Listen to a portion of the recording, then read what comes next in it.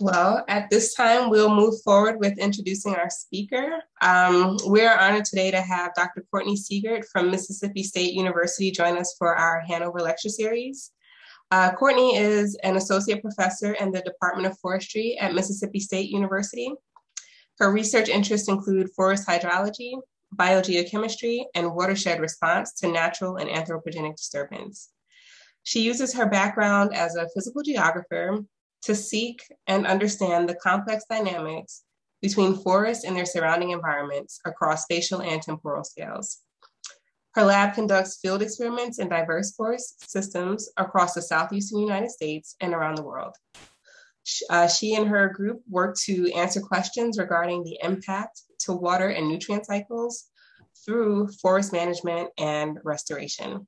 Very honored to have Courtney here today. She and I worked together through graduate school at the University of Delaware and are proud Blue Hens. And I'm just really happy to hear about your research today. So thank you for joining us virtually, Courtney, and the floor is all yours.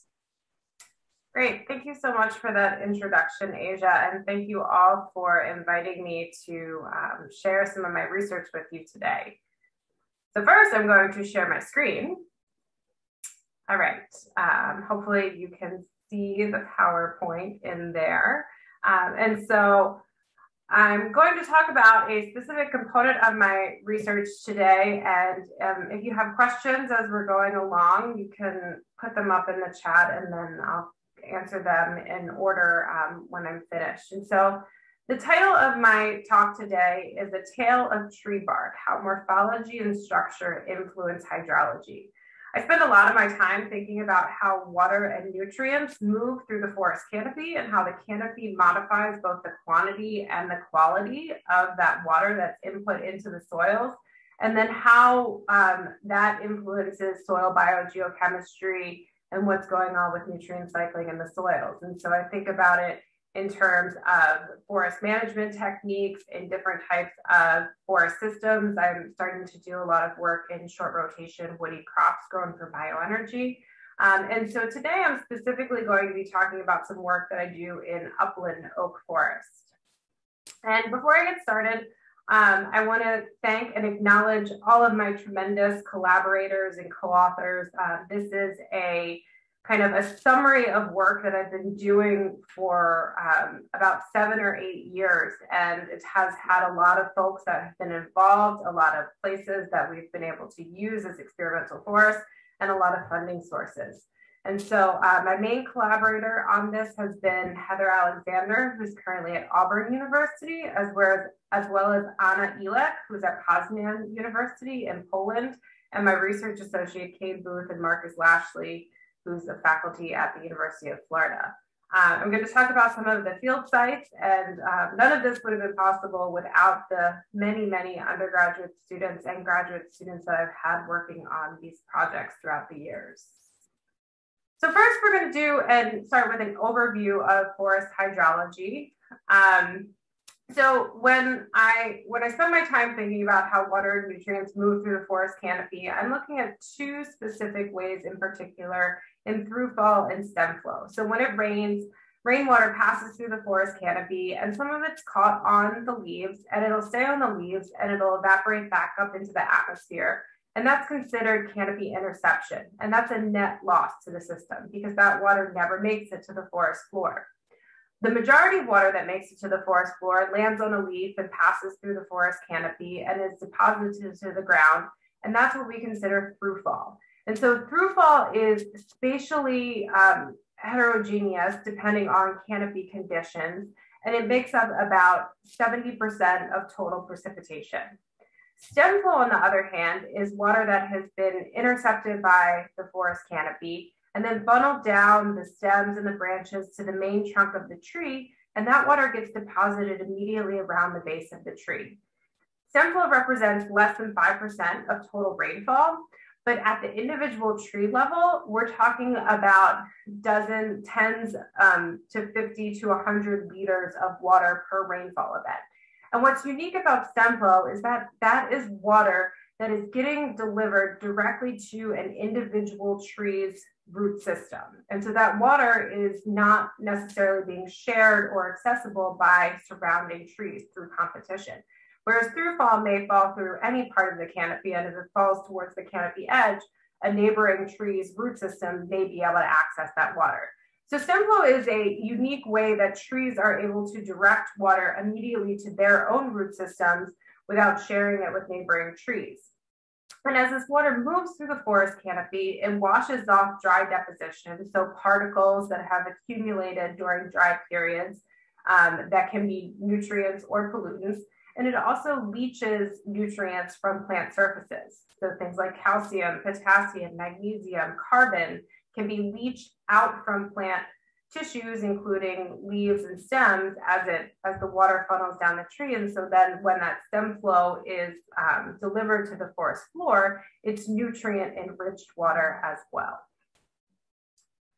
So like I said, throughfall is spatially heterogeneous. Here are two pictures. On the left, we have a loblolly pine canopy, and on the right, we have a dense hardwood canopy in the mid-Atlantic. And so you can see that there are parts of the canopy looking upwards that have many overlapping layers of leaves, and there's also layers that have large gaps. And so depending on what rain is moving through what parts of the canopy will impact how much water makes it to the ground as throughfall, or how much is intercepted, and what the nutrient content of that water looks like. There are many things that influence the rate of throughfall variability, like canopy heterogeneity, the gaps and the discontinuity in the canopy, the understory composition and the structural arrangement of the canopy layers, the rainfall characteristics itself. So whether rainfall is very intense or if it's a very gentle rainfall, that will impact how much water can be retained on the foliage versus how much is going to be displaced and bounced off in small droplet forms. If we scale in, we can look at leaf and branch orientation. And so different trees have different structures. Some of them have more erectophile branching, so that we have more vertical branches, like this one here in B or so. And so when water is captured on that branch, it will very easily be funneled down that branch to the stem to generate throughfall or stem flow. Whereas some trees have more plagiophile branching, which is a more horizontal structure. And so that's not as conducive to that movement. Leaves exhibit similar structures as well. Some trees hold their leaves more vertically and some hold them more horizontally. And then we have leaf surface characteristics. And one of those characteristics is hydrophobicity, or how repellent that leaf surface is to water. And so here in this picture right here, you can see that the water is beaded up on top of that leaf surface, and that's going to make that water more easily dislodged by wind or other disturbance types. Whereas if the water sits flatter onto the surface, it'll cling more readily and not be as easily dislodged. Stem flow variability is influenced by many of those same characteristics, but it's also influenced by bark. And so here are three different pictures of bark from common species in the southeastern United States. On the left is loblolly pine, in the middle is white oak, and on the right is pignut hickory. And so you can see from the outside, all of these trees have very different bark. And that bark structure is going to influence how water runs down that tree or gets absorbed into the bark surfaces and stored there. And if it gets absorbed into the bark, then that is taking away that water flux from stem flow. So bark morphology is important for determining stem flow variability. The more variable of the species composition in the stand, the more variable the bark morphology is going to be. And so the more variable the stem flow will be at the stand level. Also branching geometry. So this is more important in stem flow than it is in throughfall because it will help channel that water down to the trunk as opposed to letting it drip somewhere out on the canopy edges. And rainfall characteristics. And so here's just an example of two different intensity rainfall events and how complete the stem flow generation is, how interconnected the flow paths are when we have higher stem flow higher more rainfall and therefore higher stem flow generation. So after that background, this brings us into kind of the main topic that I'm going to be talking about today, and that's mesification. So in the eastern United States, a dominant forest type is the oak hickory forest types, as seen here in the darker green. And so this is the dominant forest type in the central hardwoods region, and it stretches down into many of the southern states as well. So you can see that there's a lot of oak hickory forest in Mississippi too. And in these forests, historically, through indigenous peoples and previous to that, through natural lightning occurrences, these systems were maintained by fire. So there was frequent low intensity fire that would burn through these systems, through this upland oak hickory forest, and burn off understory competition and leave oaks and hickories that are more fire tolerant behind. And this constant kind of like high frequency, low intensity fire would create conditions that open woodland type conditions, as you see in this picture here. And so this was part of the natural fire disturbance cycle that would be caused by lightning strikes in the summertime when drier conditions would exist and the forest was flammable. And then it was adapted by indigenous peoples to maintain that open forest structure to allow for easier movement and use of the forest systems. But beginning in the 1900s, wide-scale fire suppression became common throughout both the eastern and the western United States following some very large fires. And with the elimination of this kind of persistent fire disturbance, we're getting forest systems that look like this now. And in a recent article, well, it's about 15 years old now, using FIA data, Fay and Steiner found that recent increases in red maple abundance are almost ubiquitous on a state-by-state basis throughout the species' natural range. And so what we're seeing is we're seeing fire-intolerant species start to colonize these sites that would have normally been excluded from the sites because of the presence of fire. And so these fire intolerant species that also tend to be shade tolerant dominate and colonate the forest and create these shaded, damper, cooler conditions that are not favorable for oak regeneration because oaks need higher light conditions for regeneration. And so we're seeing a widespread shift in forest composition. To try to combat this, though, we as forest managers are putting prescribed fire back on the landscape. And so this includes low intensity fires like the one you see here in this figure, with the goal, with the main objective of this fire to kill off understory regeneration of species that are not tolerant of fire, like red maple, elms, hickories, and the oaks that will be left over will be able to move on to advanced stages of regeneration. And so this is the idea of mesification, so that without the continued pressure of fire disturbance, these systems are closing and they're becoming darker. They have lower light conditions because they have more canopy layers. The humidity in the forest is increasing, less sunlight is getting to the ground for evaporation. And over time, we're creating this positive feedback cycle whereby we have the forests are less capable of igniting and we're less capable of using prescribed fire to restore forests to the previous conditions that we're interested in. And we care so much about oaks because they are a keystone species in this ecosystem. The mass that they provide for wildlife is invaluable. The timber that they provide for many industries is very important, including in the bourbon industry and white oak in particular. And so we care about oak regeneration and sustaining oak dominance in these forests for a myriad of reasons.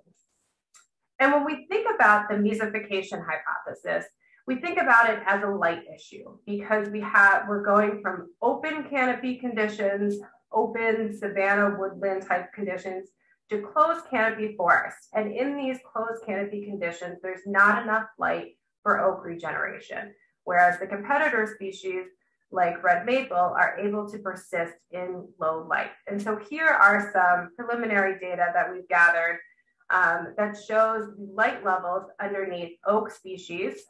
So here oaks have these kind of like shallower, less dense canopies, and mesophytes, which is the general term that we use for these species that are encroaching in on these forests and creating these more mesic conditions, with red maple being the poster child of mesification.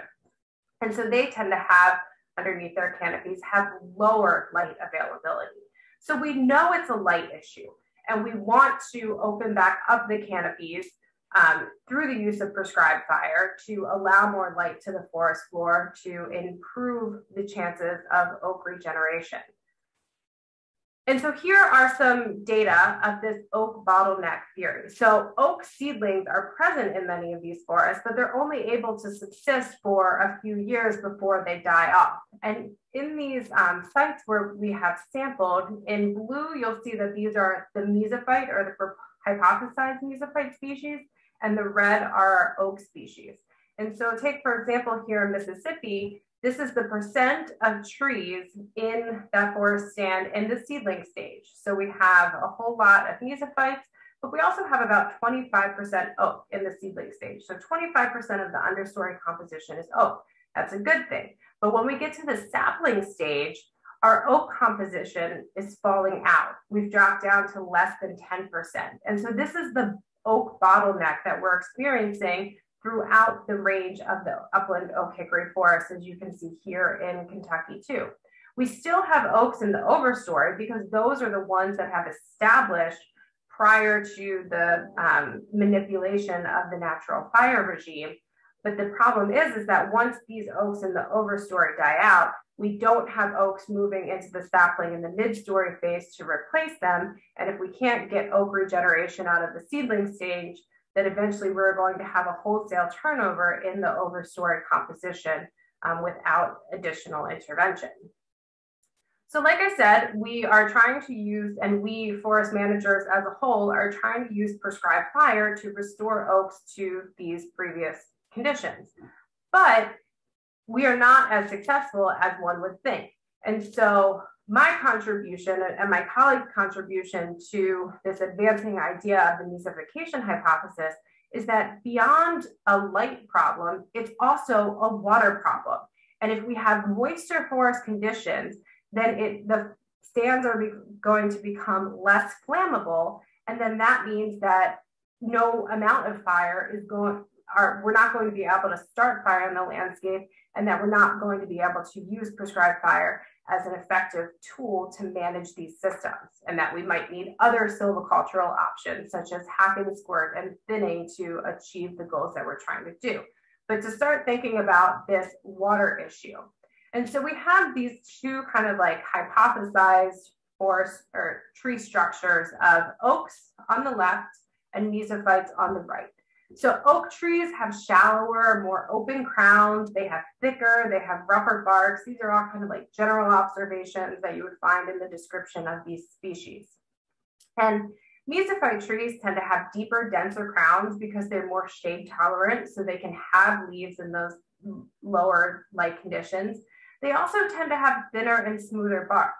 So the question is, if oak species, upland oak species, have shallower crowns, then they should have more throughfall, so more water making it to the forest floor. But if they have thicker and rougher bark, which means more bark to absorb in rainwater, then they would probably have less stem flow making it to the forest floor.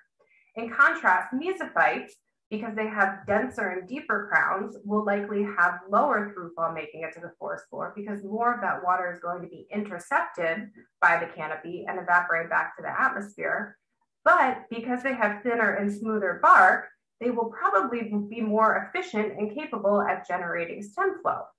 So the question becomes, what is the balance between these two contrasting traits? Does higher throughfall and less stem flow lead to more or less soil moisture than lower throughfall and more stem flow? And so that's what we set about to do in a series of experiments to understand this question. because we've measured what's going on in the forest canopy and the water that's coming through these forest canopies, but we've never tied it back into soil moisture directly. And so the reason that we care about water is because if we're going to use prescribed fire as a tool, we need to be able to get the forest to burn. And in this picture, you can see that while this wasn't a very intense burn at all, we still have some of these like coarser woody debris on the ground. We see pockets of the forest floor that didn't burn at all around individual trees. Even these tiny little saplings over here, they have areas around them where the fire didn't carry. And one of the hypotheses that we have for this is because the ground itself is actually moisture around that individual.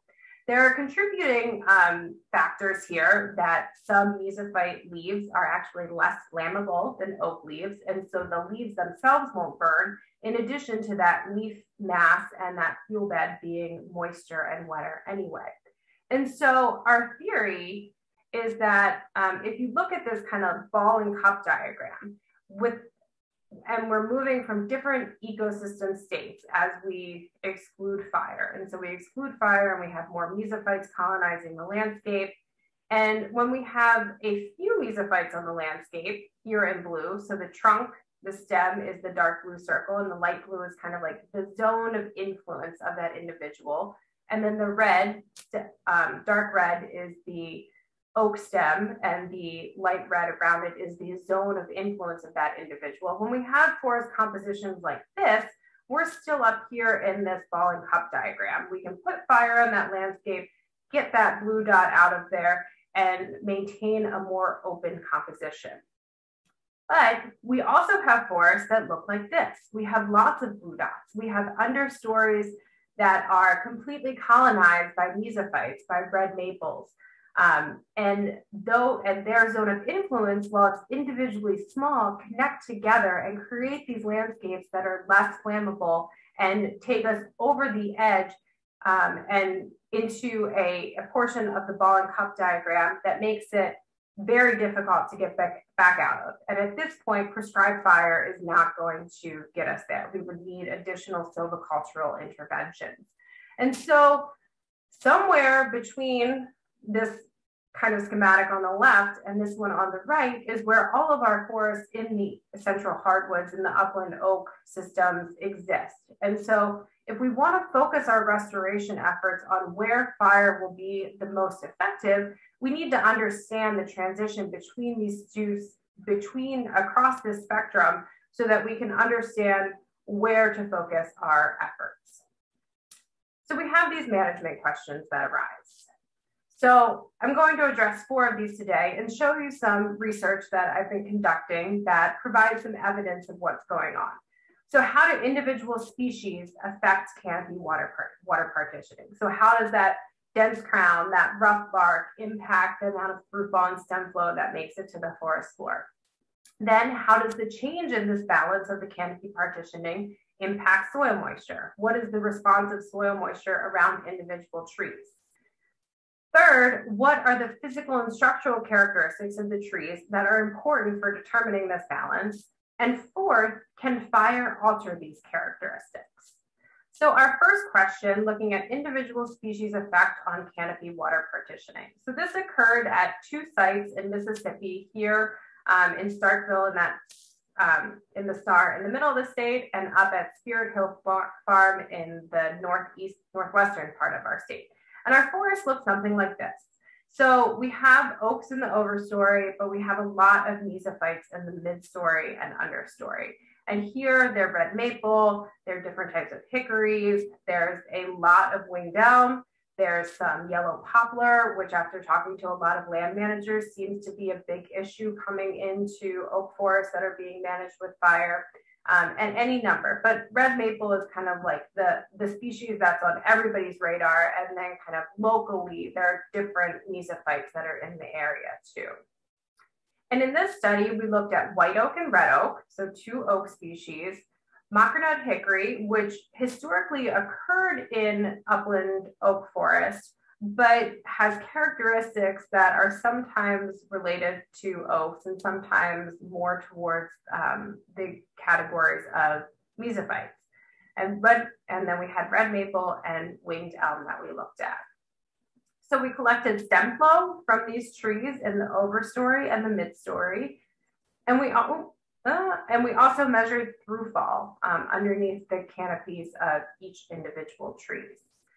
And here are the results of the throughfall. So throughfall, even we're not seeing big differences. In the midstory here on the left, in blue we have our mesophytes, red maple, Acer rubrum, hickory, Carya tomentosa, winged elm, Alma salata, white oak, Quercus alba, and southern red oak, Quercus falcata. So our oaks are in red and our mesophytes are in blue. And in the midstory, we see an increase in throughfall partitioning of our red oak, our southern red oak, but all the other species are very similar.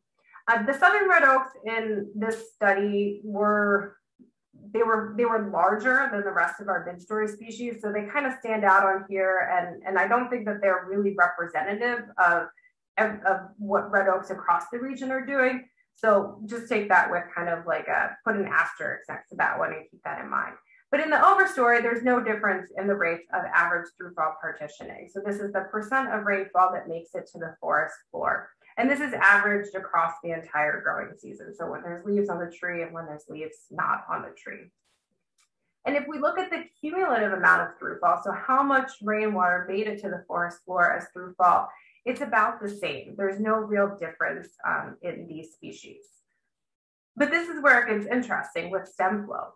So in the midstory, red maple has almost 5% average stem flow partitioning, whereas our oaks, especially the red oak, has close to less than 2 on average.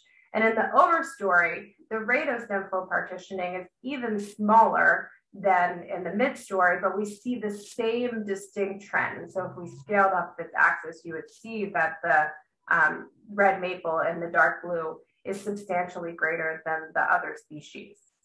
And if we look at the cumulative stem flow volume expressed as liters per meter squared of basal area, we see that in the midstory, the red maple and winged elm are substantially higher than the other oaks. Red maple had 3.5 to 7.5 times as much stem flow generated over about 1 year compared to the oaks. And you can see the numbers for hickory and elms as well. But we're talking about 50,000 liters per square meter of basal area compared to the oaks, which is about 5,000. In the overstory, this was a much smaller total quantity, an order of magnitude smaller, so in total around 5,000. But in here, the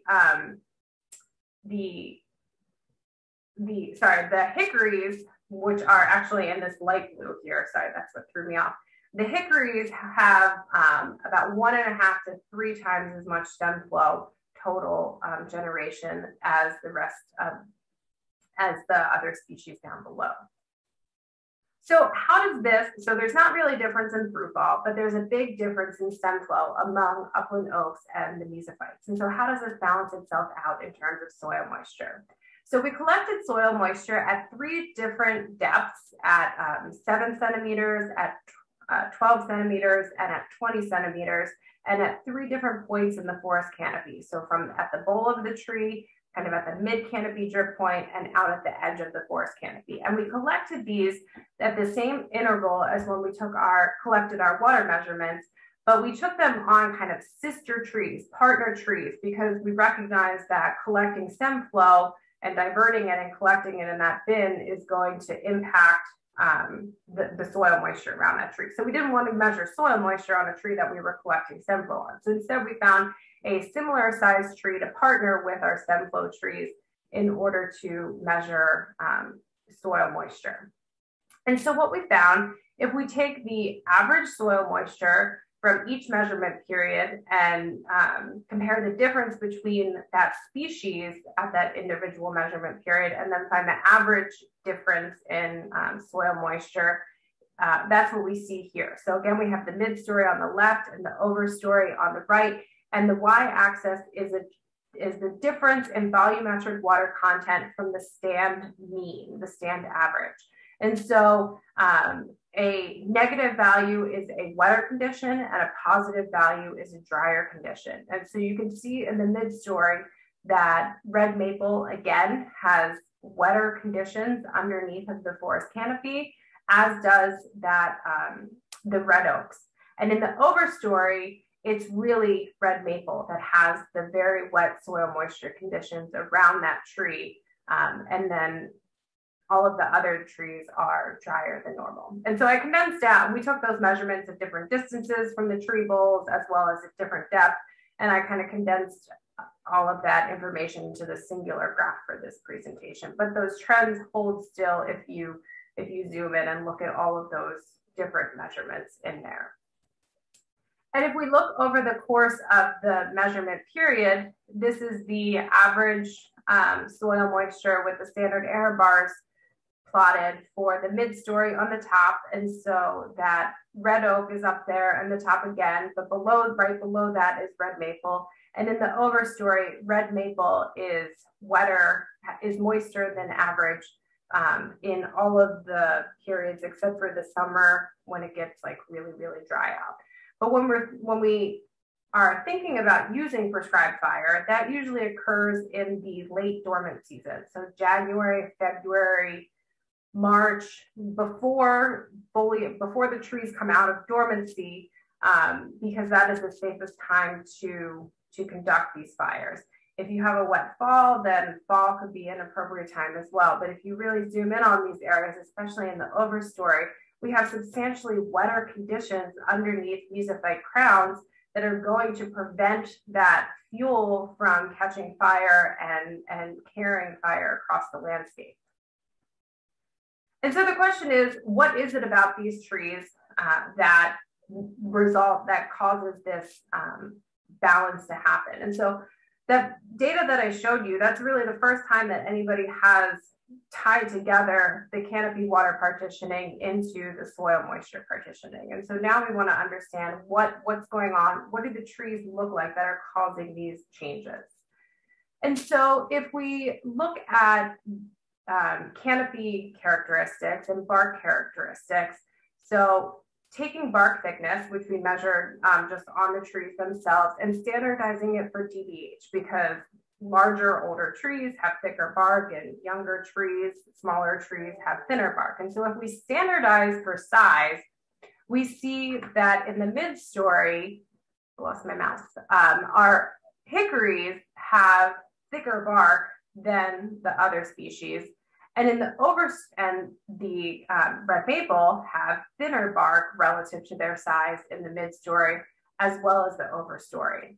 If we look at bark roughness, which is a measure of kind of the depths of the grooves of the bark, so the average distance from the top of the bridge of the bark down into the groove or the fissure in the bark, and we standardize that again for DBH, we see the same thing. So our red maples have very thin and smooth. So if it's not rough, if the bark is not rough, it's very smooth. And our hickories tend to have very rough bark. And we know this observationally, but we can actually measure it and tie it back into the canopy water rates that we're seeing as well. And then lastly, what is the canopy area per basal area? And so in the mid-story, mesophytes tend to have larger canopy areas per size when we standardize it to the area of the stem, the basal area. And in the overstory, though, it's the opposite. And here, this is probably, especially with the red maple, a relic of the fact that red maples are not the dominant overstory trees. They tend to be subdominant, and so they're going to be a little bit smaller than their counterparts as well. But standardizing for basal area should even the playing field a little bit. And so we see these different canopy characteristics. And the next step was to throw it all into a PCA, a principal components analysis, and see what comes out. And so here I've done it for both the mid-story and the overstory. And on the left, we have the mid-story. And so putting all of these variables, so here we have the percent stem flow, percent through fall, the basal area, the canopy area, the bark roughness, the bark thickness, the diameter at breast height of the tree, and the volumetric water content measurements at the canopy edge, at the mid canopy, and the bole of the tree. And then the dots represent the 5 mid-story species that were of interest with these variables. And so what we see is that the red maple is out here on its own. And in the mid-story, stem flow and through fall are actually acting in opposite directions sometimes. So we see a trade-off there in stem flow and through fall in the mid-story. And that stem flow is oppositely related to bark characteristics, as we might expect. In the overstory, we see that stem flow and through fall are acting in concert with each other. So they're moving in the same direction on both of the axis components. And then that bark roughness and thickness over here is very much tied to the volumetric water content at the bole of the tree. And so we're just digging through the results of this principal components analysis in more details. And this is kind of like the first time that we've really been able to gather everything and put it all together. But it's interesting that the PCAs are different depending on which canopy layer that you're looking at. And one of the interesting things about the bark is that we saw bark thickness and roughness moving together with stem flow in one instance and moving in opposite directions as stem flow in the overstory. And so I've also been working with Dr. Anna Elek to look at the bark characteristics of these individual species. So beyond what we can see on the outside, but the internal structural characteristics of the bark. And so here are some data looking at bulk density, which is a mass per volume of the bark. And we had slightly different species in this study, but some similar players. So we had 2 different species of hickories, mockernut and pignut. We have post oak and white oak, sweet gum, which is pretty much ubiquitous across the landscape in the Southeast, as well as loblolly pine.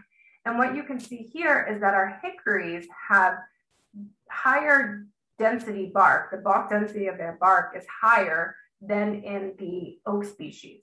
And the red is for total bark and the gray is for just the outer bark. But they're kind of doing the same thing here.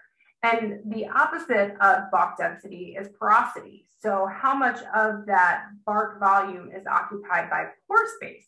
And we see that hickories have lower total porosity. So in a volume of bark, they have more solid mass and less total pore space. And pore space is important because that's where stem flow water is going to go if it can be absorbed into the stem. And remember, hickories have really thick and rough bark, so they should have the capacity to absorb a lot of water. But simultaneously, that bark is very dense and the porosity is very low, so that there's not a lot of room for stem flow water to go into that bark. And that's why we see higher rates of stem flow in these thicker bark species of hickory when we would expect the opposite to occur. And here is looking at bark water storage capacity. And interestingly, there's no real differences in bark water storage capacity. So how much water in a depth equivalent in millimeters that a centimeter of bark could hold. And one of the and so although kind of like at the large scale, the bark water storage capacity isn't different, when we look at the trait of actual hygroscopicity, it is. And so hygroscopicity is the ability of a surface to absorb water. So when the trees are out in the forest and there's moisture in the atmosphere, as there always is, some of that moisture is going to get absorbed into the bark, so under dry conditions. And depending on the physiochemical structure of that bark, different species are going to be able to absorb more of that water through their hygroscopic properties. And so here we see that the hickories actually have higher hygroscopicity. So even if they have the same water storage capacity, the amount of water that they can readily take up during dry periods from a moist atmosphere is higher than the oaks here that have the different lettering on them. And so this is important because under dry conditions, if species bark can absorb moisture from the atmosphere, then when it starts raining and stem flow generation begins, most of that bark space that would be able to fill up with water is already filled up with water. And so there's no more room in that bark for water to go to.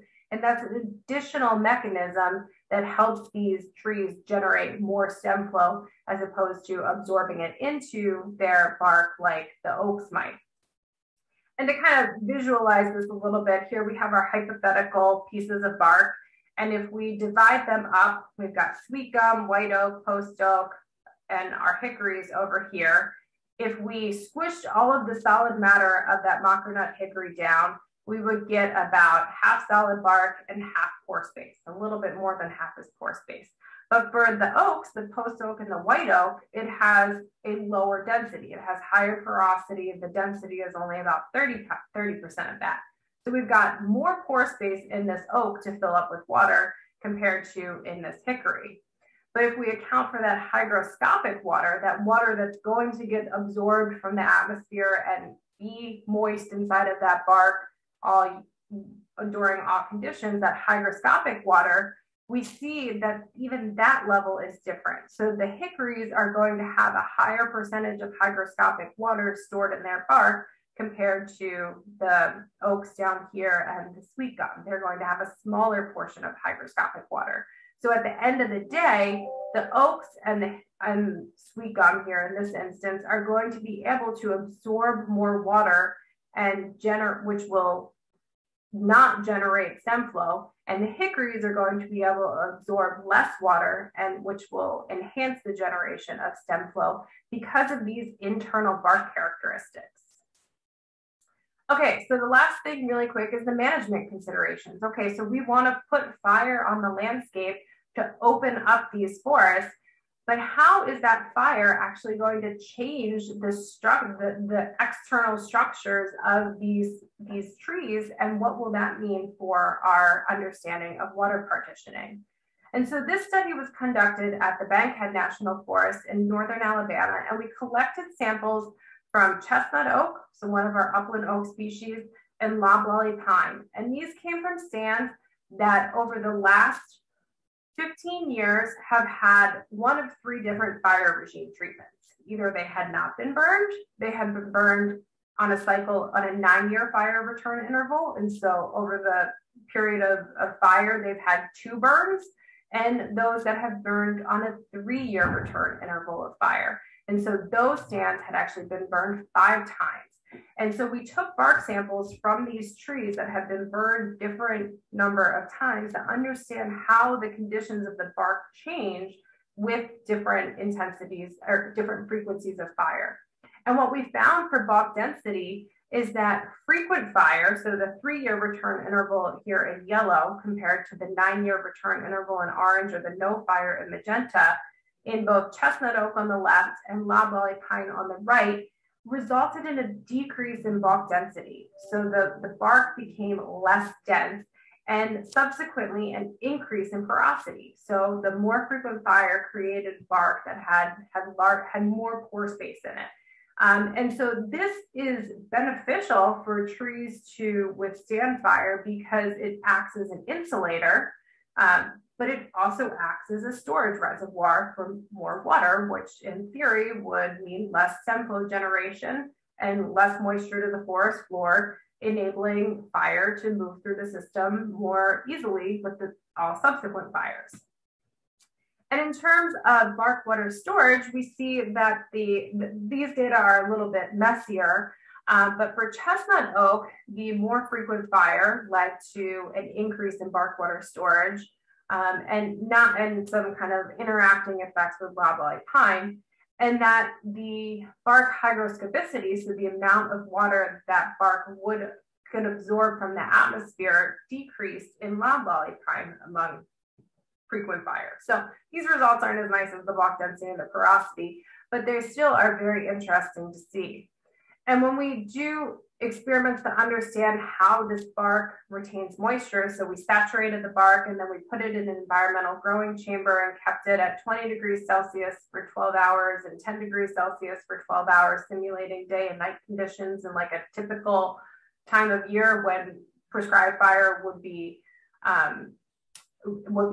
happening. And we see that the bark from trees that had the frequent fire dried out the fastest. So this yellow line here, this is percent moisture loss. So over a week or more, we see that trees that had very frequent fire dried out much faster in both chestnut oak and loblolly pine than trees that had less frequent fire. So this is tied back to the porosity and the bark density and the water storage capacity of that bark and how it's changing as fire is implemented on the landscape. So this is really interesting because we have evidence of how these species are manipulating the distribution of water moving through the forest canopy. And then we have evidence that shows us that when we put our management regimes back on the landscape, that we're further altering these relationships and these processes.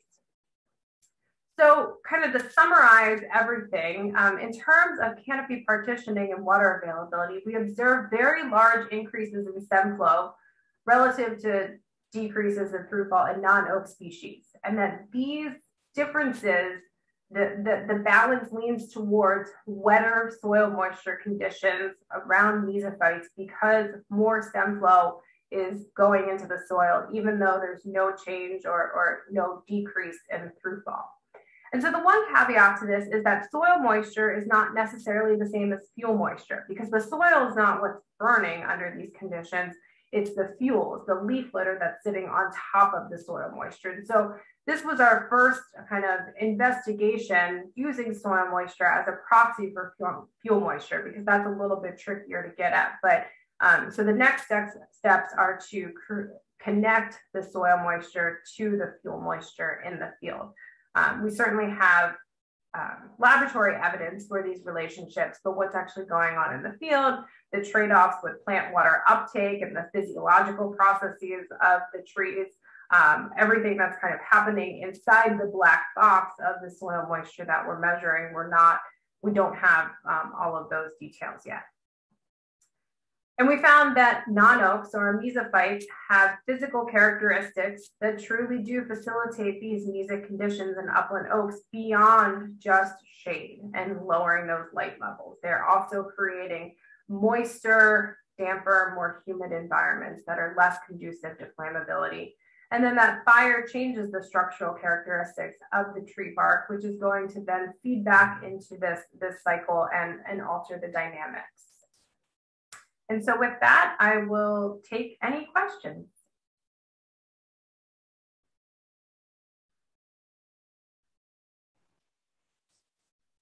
Thank you so much for a great talk, Courtney. Like Courtney said, we'll take questions now. And for those who are attending in the audience, please feel free to unmute yourself and just speak your question, or you're more than welcome to enter it into the chat as well.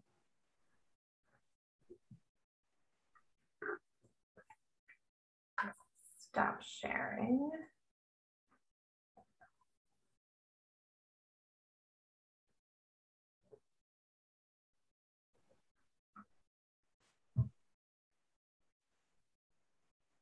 So while we wait, I have a question for you, Courtney, and that is, can you explain a little bit more how you and your team went about measuring the hygroscopicity of the bark?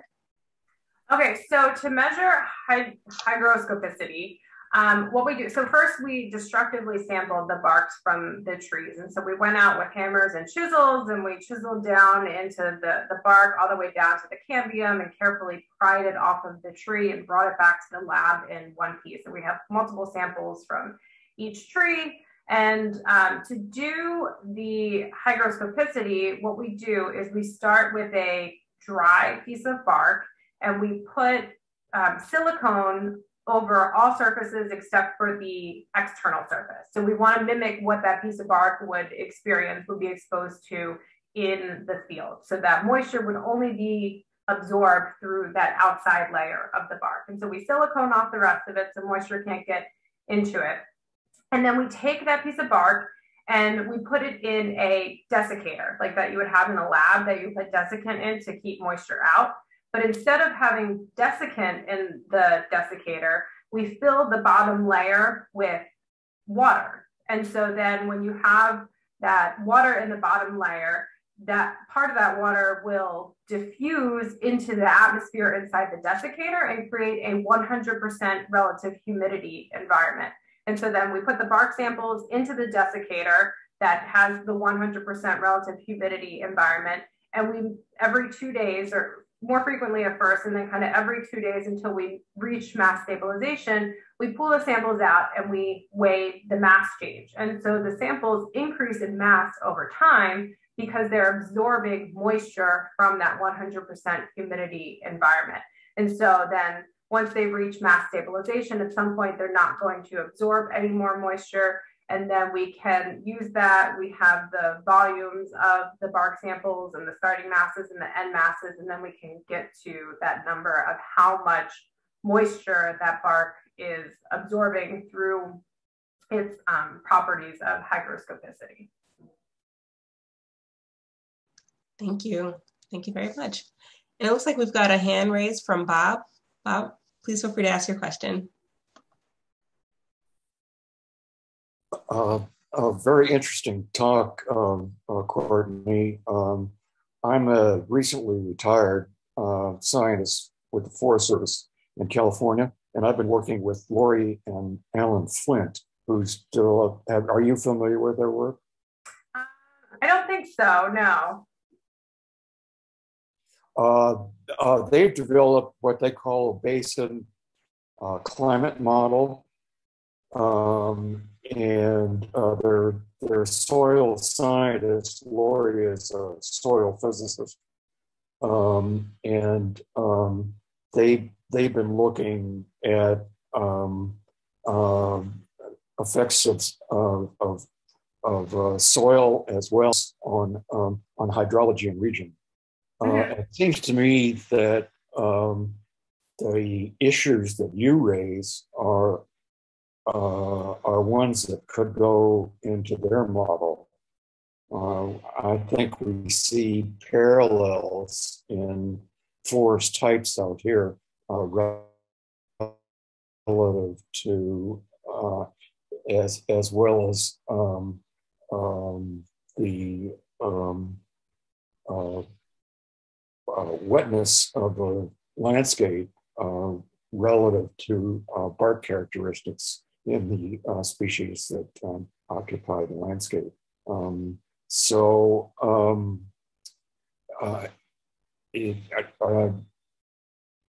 Could I get some citations from you relative to your work, and I can pass that on to Lori? Sure, definitely.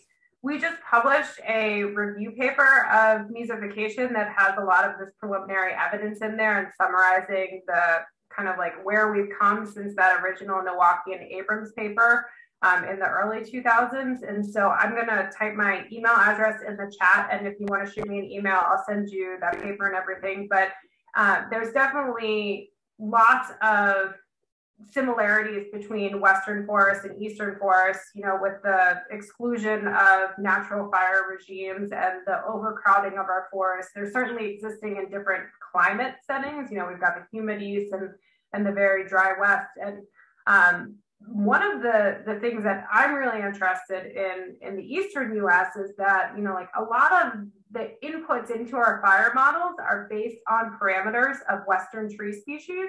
And we don't really have all of those same parameters for how trees respond to fire because they're not the same. And so like we have really good information about bark characteristics of Western conifers to feed into the fire models.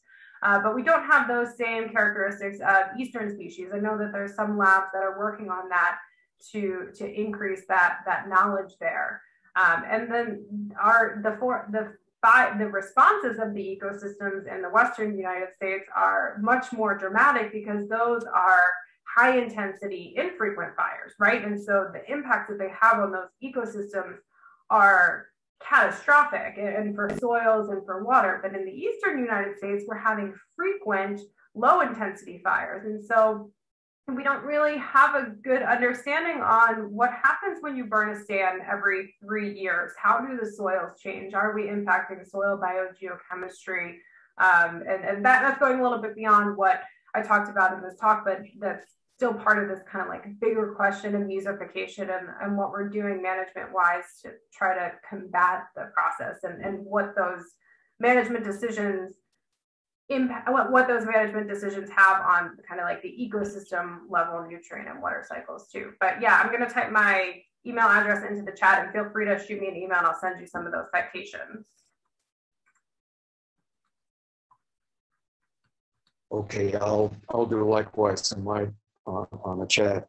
As a further note, I just attended the Yosemite hydroclimate meeting, and and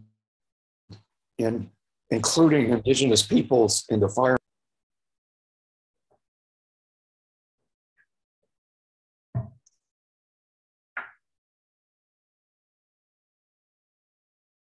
I think I don't know if my screen cut off or Bob cut off, but I didn't hear anything else he said after including indigenous peoples. Yeah, I think his sound cut off on my end as well. Bob, are you still with us? Yes, I am. Okay, would you mind repeating your question? Oh, wait a minute. Oh. No, it was a comment, and there's a lot of talk now out there about including indigenous people into fire management. Yeah, especially in the Western United States. I know that getting buy-in from tribal nations and including them in the management decisions and helping them be part of that land stewardship is one of the main challenges and where a lot of people are focusing their efforts in landscape restoration these days. And I agree, it's fantastic, the direction that we need to be going to be able to kind of overcome these management challenges that we have. Thank you. Thank you. So it looks like we're at time right now, but Courtney, if there's any additional questions, would you have a minute to stick around for them? Sure. All right. Does anyone have any follow-up questions for Dr. Siegert this afternoon? I got a quick question. Is it okay? Yeah, thank you for a great talk. And we also have the oak regeneration programs in Michigan too. And it seems like it's in part because of the overabundant deer, and they really trimmed the oak seedling. And I'm wondering, is it also the case in your state? Absolutely. And I have my colleague, Marcus Lashley, he is a deer biologist and he was here at Mississippi State and he's at the University of Florida now. And one of the things that he's found is that when we burn forests, when we do prescribed fire on forests in like the natural historical time, which would have been through lightning strikes in the early summer, June, July, August, when the trees resprout after that, when the oaks and the maples and everything resprout after that, they're going to resprout with higher nutritional densities just because of the physiology of what's going on. And that deer actually prefer the competitors, the red maple and everything, over the oaks at that period of time. And that period of time also coincides with like the reproductive cycle of white-tailed deer as well. And so he has this hypothesis that, you know, it's going to take some time to test it and get results out of it, but that that there's a connection between the natural fire regime for lightning strikes and deer regeneration and their control on some of the mesophytes, some of the encroaching species that would actually in the end benefit oak regeneration. And so now that we've kind of eliminated all of that from the landscape, the deer are hungry and they want to eat the oak and they're eating the mass that the oak produced too. But I think that it's a really interesting connection that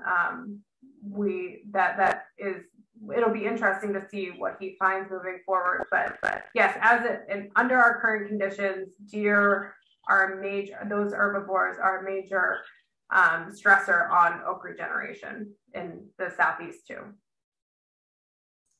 Thank you. Yeah. Courtney, thank you again for what I think was an amazing talk. I know that you shared your email address in the chat. Is it okay if folks reach out to you with any additional questions they may have? Absolutely. Yeah, I'd be happy to talk with anyone.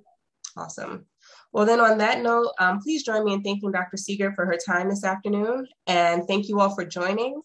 And we'll look forward to catching you at the next Hanover Series seminar. Have a great afternoon. Bye.